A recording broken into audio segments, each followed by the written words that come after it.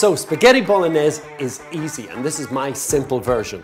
You start off with your aromatics: onion, carrot, garlic. Do you know how to chop an onion? I have no idea. You have no idea? What? Because I always chop my finger off. So just go down like that, Okay.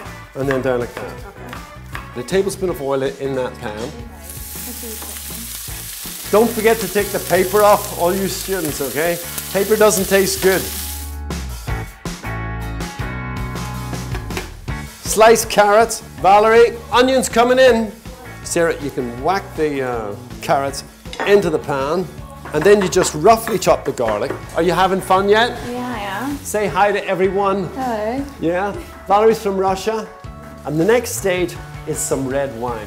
Do you think, would you waste good wine and put it into a spaghetti bolognese?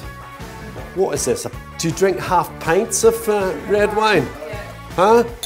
Next little thing going in is a stock cube. It's going to add a little bit of flavor and a little bit of salt.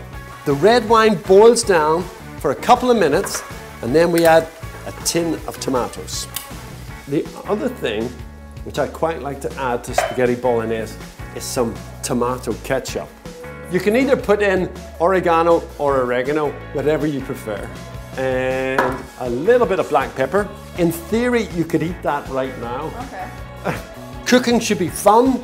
Sarah, go. Now be confident, do it hard. Good girl. You're gonna put it in the water and twist.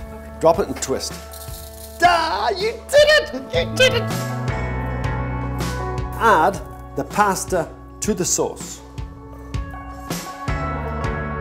So we're going to add the cheddar, because Italians would only really use Parmesan or Grana Padano. Guys, is spaghetti bolognese your favorite meal? Bit more sauce for that boy. It smells great anyway, doesn't it?